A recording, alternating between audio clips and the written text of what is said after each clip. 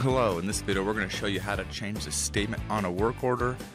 The statement we have on this work order says, inquire about our tune-ups special.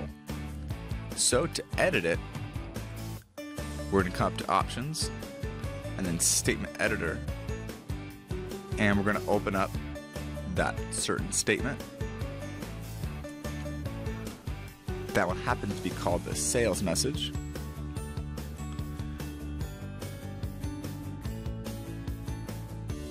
And you can add whatever text you'd like to the end.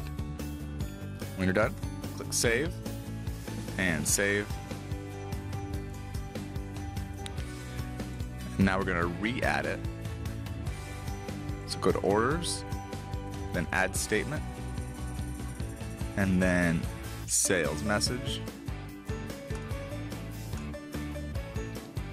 And now it shows up on the top of the work order. If you have any questions, please feel free to give us a call or send us an email.